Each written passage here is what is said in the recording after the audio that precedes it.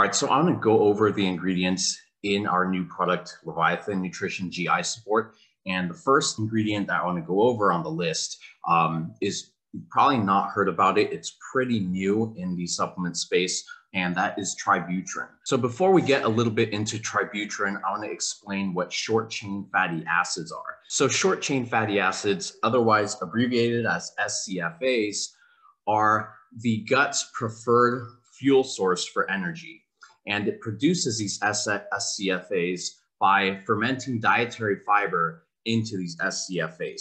Now, butyrate is the most efficient form of short chain fatty acids that the gut is able to ferment fiber into. So the gut uses SCFAs as a fuel source that regulates basically all mechanisms related to gut function. Now, the gut's ability to produce short chain fatty acids is dependent on having proper gut bacteria in order to ferment those dietary fibers into short chain fatty acids. So Tributyrin, we can think of as a prebiotic used by the gut in order to produce butyrate.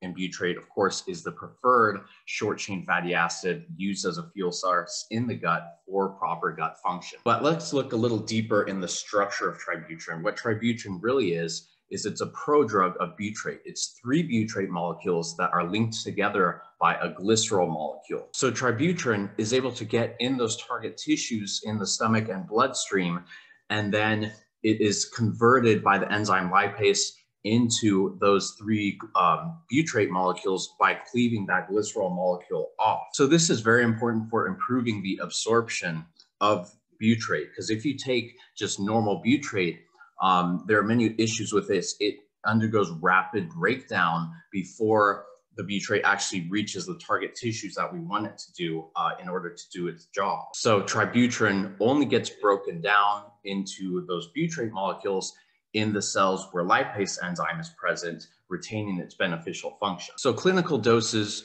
for Tributyrin in humans will range anywhere between 500 milligrams to 1,000 milligrams daily.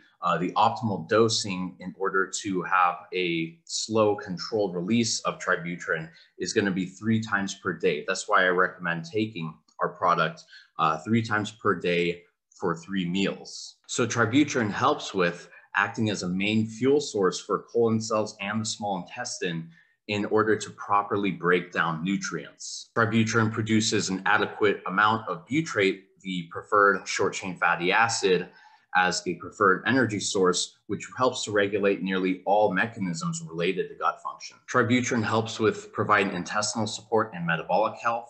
By supporting the intestinal wall, Tributyrin can reduce gut inflammation and leaky gut symptoms. And it's also important to note that increasing intestinal function and thus decreasing inflammation could really help people who have issues with like irritable bowel syndrome, ulcerative colitis, those sort of things, because these sort of issues primarily stem from inflammation-related causes. Okay, so now looking at the site.